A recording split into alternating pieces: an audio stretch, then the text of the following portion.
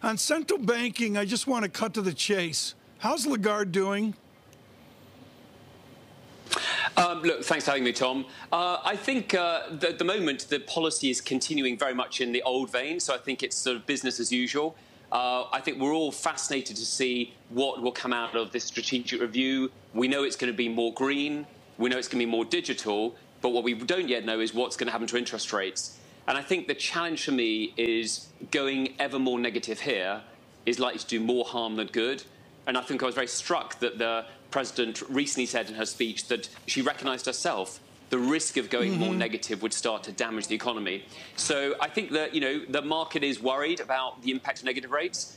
But on the other hand, the market's penciling in negative rates till Q4 2029. We've got a decade of this stuff. Right. And look, we've already been talking about negative rates since 2016. I have to say, I'm sorry, Tom, it's another decade for us. Huw, with this changing of the guard at UBS, I know it's inappropriate of you to speak of executive actions at UBS and, frankly, at other banks as well. But I want to talk to you, and this, we've talked to Davos about this many times. I want to talk to you about the level of impatience across continental banking, not to be more American-like, but to get it going on profit.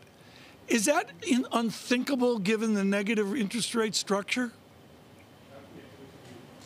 Look, I think it's a great question. Look, if I just put UBS to one side, obviously we had our results yesterday. Profits were, the third quarter profits were the best for a decade. Profits You up sound 40%. like, come on, you sound blah, like blah, blah, blah. Speak for yourself. Exactly. Well, you had him on, so he can say that. But I think, but if you look at obviously Switzerland and the US allowing banks to pay dividends, that Europe's not. And I think that what I sense is there's a growing pivot amongst policymakers who are worried about the low equity prices. The implied cost of equity for the Eurozone banking system is about 15%.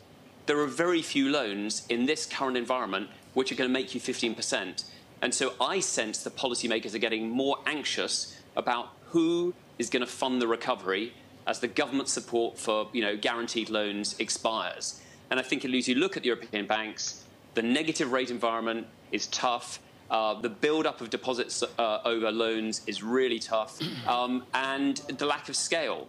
Now, look, I think that one thing I feel strongly is the pandemic is accelerating the winner-takes-most characteristic.